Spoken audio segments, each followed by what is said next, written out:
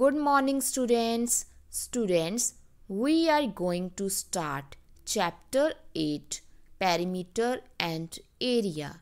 And today we will learn about perimeter with the help of different examples. So, let's start. One day Rani's mother was in her room and Rani came to her and asked, "Mom, what are you doing?"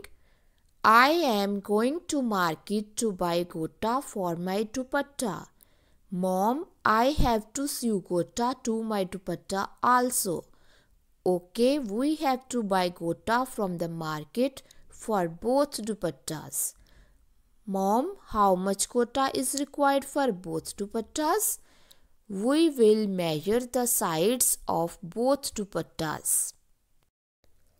When Rani's mother measured her dupatta, she saw the length of one side is 2 meter and the length of side opposite to this side is also 2 meter. The length of another side is 1 meter and the length of side opposite to this side is also 1 meter. Now students, see the total length of all sides of Rani's mother dupatta is 2 meter plus 1 meter plus 2 meter plus 1 meter is equal to 6 meter.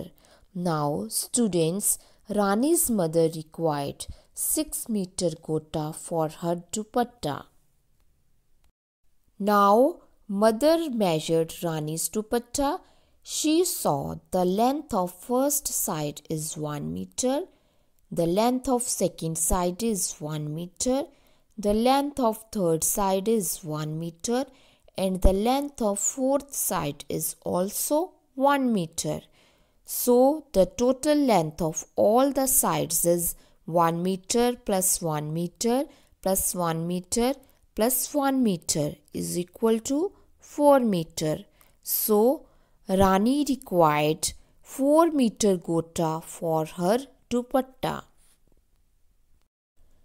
Now students, see Rani's mother required 6 meter gota for her dupatta and Rani required 4 meter gota for her dupatta. So they required 6 meter plus 4 meter is equal to 10 meter for both dupattas. Students, to find out how much gota is required for dupatta, Rani's mother added the length of all the sides of dupatta. So the sum of length of all the sides of dupatta is called the perimeter of dupatta. Now students, we discuss it in another way. I have a hanky and I have to sew ribbon on the sides of hanky. To find out how much ribbon is required, I have to measure the length of 4 sides of hanky. Students, the length of first side is 15 centimeter and the length of side opposite to this side is also 15 centimeter. The length of this side is 15 centimeter and the length of side opposite to this side is also 15 centimeter. So the total length of 4 sides is equal to 15 centimeter plus 15 centimeter plus 15 centimeter plus 15 centimeter is equal to 60 centimeter. So I required 60 centimeter ribbon. Students, see to find out how much ribbon is required. I have added the length of all the sides. So the sum of length of all the sides of hanky is called the perimeter of hanky. Students, now we discuss it in another way. Students, I have a blackboard and I have to decorate this blackboard with flower garland.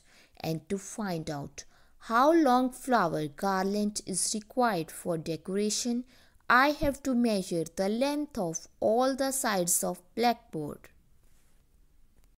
Students, the length of one side is 4 meter and the length of side opposite to this side is also 4 meter. The length of second side is 2 meter and the length of side opposite to this side is also 2 meter. So, the total length of all the sides is 4 meter plus 2 meter plus 4 meter plus 2 meter is equal to 12 meter. So, I required 12 meter long flower garland for decoration. Students, see to find out the length of garland required. I added the length of all the sides of blackboard. So, the sum of length of all the sides of blackboard is called the perimeter of blackboard. Now it's time for homework. In your homework, you have to take different things present in your home like dupatta, book or hanky and measure all the sides of these things and find the perimeter of these things. Thank you.